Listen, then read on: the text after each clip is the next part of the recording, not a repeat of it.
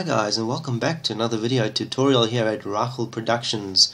We're working on Blender Cycles 2.7, but you can also work on an earlier edition of Blender Render or Cycles Render. What we are going to be doing is adding a vertex, a single vertex. If you go into your tabs here, if you wanted to add or create by pressing on that tab there an object, you'll notice we have the plane, the cube, etc., but there is nothing that allows you to add a single vertex.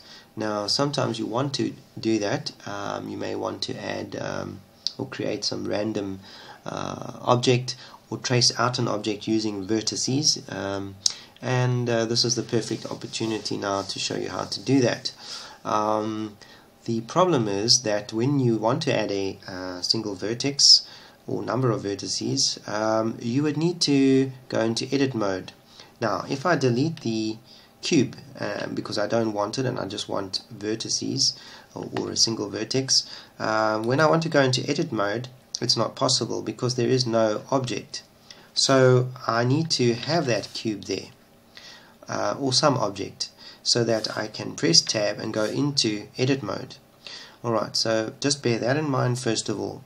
Alright, now that you're in edit mode, what you need to do is press A to deselect everything, including that cube of course. However, now this cube is in your way.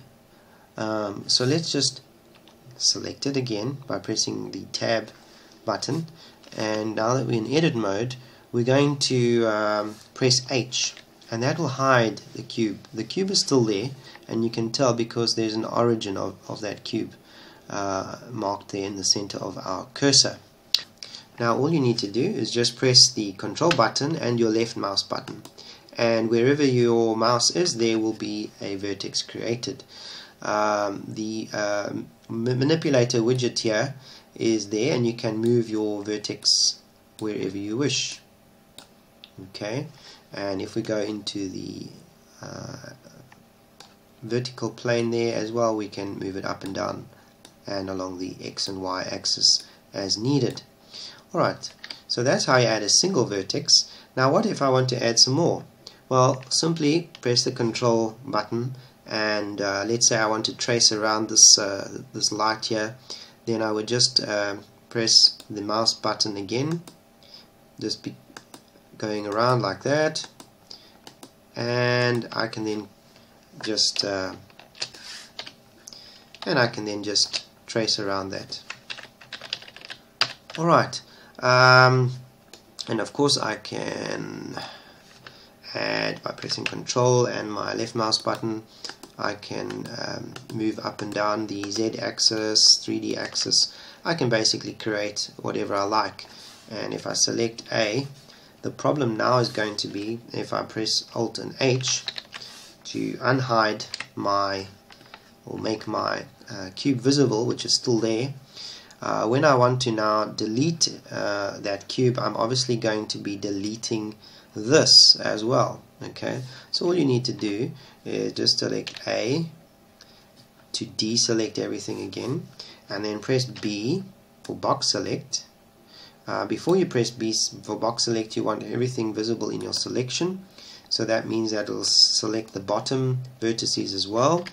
So we press B for box select, and there you'll see all that is selected, and press delete vertices. Now you may be worrying as to why there is still a origin there of that cube. Well, that's not the origin of the cube, it is the actual origin now of the leftover vertices that you have added. Now what you need to do is press Ctrl, Shift, Alt and C, quite a mouthful, Ctrl, Shift, Alt and C, and you press Geometry to Origin to bring that set of vertices to the origin that is at the center there, so that when you grab this now, your origin will be in the center. That's if you want it in the center, of course. Okay guys, I hope this quick tip and the shortcuts I've given you have helped you to sort this problem out, and keep an eye on future quick tips and shortcuts from ReichelProductions.